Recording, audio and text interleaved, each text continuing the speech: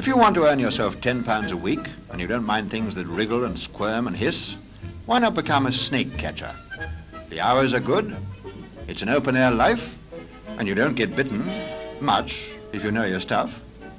Well, that's what Mr Bessant says. To fill his time and his pockets during demob leave from Burma, he decided to have a go at this sort of thing.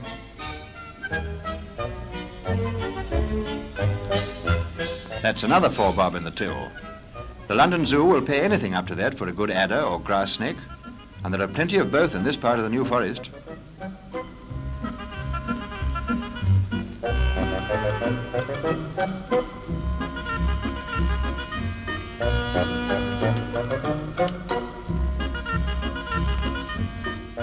Mr Bessant does most of his hunting in the morning.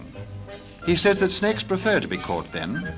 By midday they've wriggled into their holes and won't come out. The most essential part of a snake catcher's equipment is a pair of heavy boots. A snake's teeth will go right through thin ones, and an adder's bite can kill a man in a couple of hours. The next thing is a pair of tongs, and you're all ready to set up in business.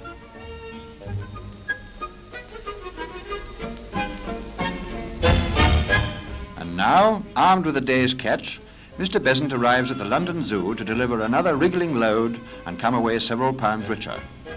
Nice easy money, he says. No worries, except an odd bite or two.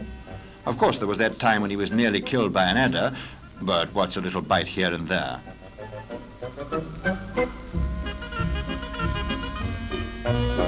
Now to help the keeper unload the catch and reckon up the takings. Mr Bessant holds the record for the number bagged in 1 month.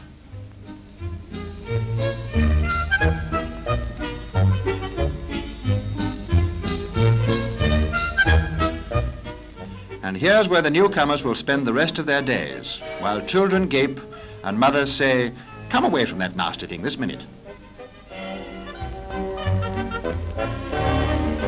Mr Bessant says he's the only real professional snake catcher in the country. So if you want to get into something with no competition, now's your chance.